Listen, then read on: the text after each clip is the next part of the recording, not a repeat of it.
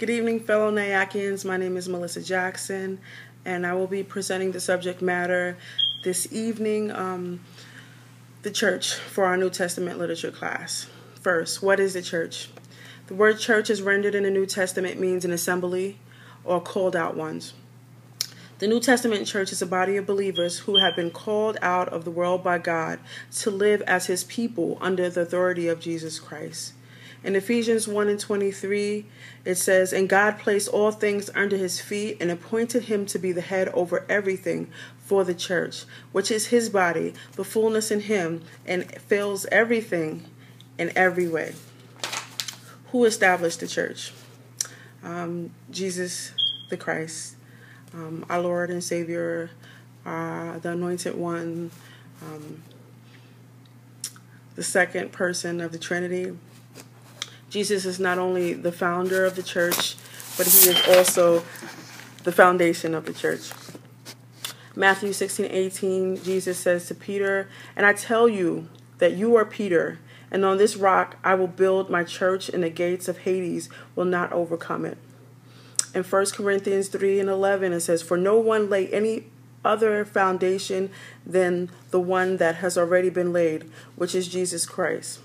From these passages, it's very obvious that Jesus is the builder, the founder, and the foundation of the New Testament church, and that he calls the church his church.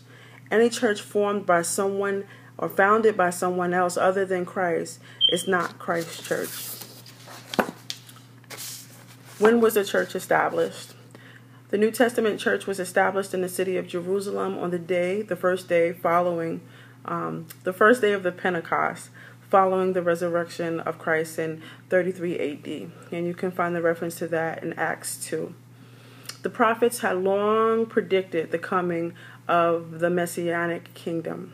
And we can find the references to that in Isaiah 2, verses 2 through 4, and Daniel 2:44. The kingdom was not a physical one, like the Jewish people were looking for in that day, but it was a spiritual kingdom. And we can find that in John 18:36, and was realized in the founding of the church by Jesus Christ. Who is the church?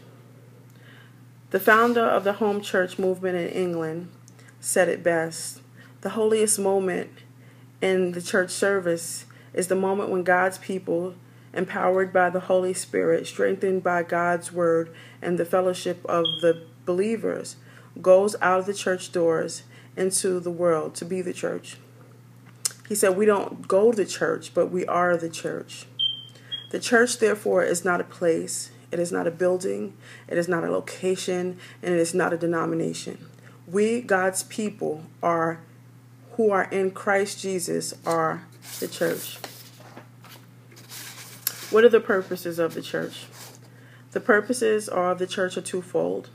First, the church comes together or assembles for the purpose of bringing each member to spiritual maturity. We can find that reference in Ephesians 4:13. The church reaches out, it scatters to spread the love of Christ and the gospel message to unbelievers in the world. And we can find that, that's Matthew 28:18 through 20, which is the Great Commission. So the purpose of the church is to minister to believers and to unbelievers.